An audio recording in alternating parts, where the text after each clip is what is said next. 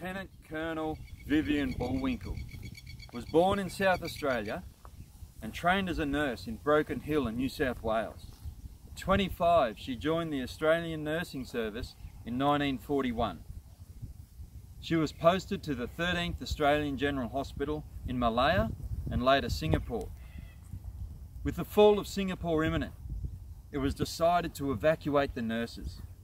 Bullwinkle was in the last group of nurses and patients, women and children, to sail from the doomed island on the SS Viner Brook.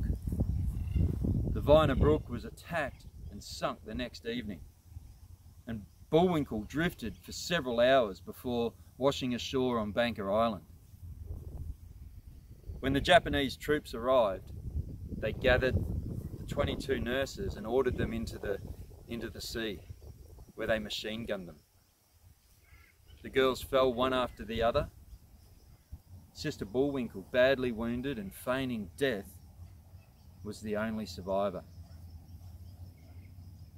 She would hide on the island for a further 12 days before surrendering to the Japanese. She would suffer a further 3.5 years of brutality before being released, and only then being able to share her story. After the war, Bullwinkle was active in both military and civilian nursing and was involved in veteran affairs and philanthropic committees.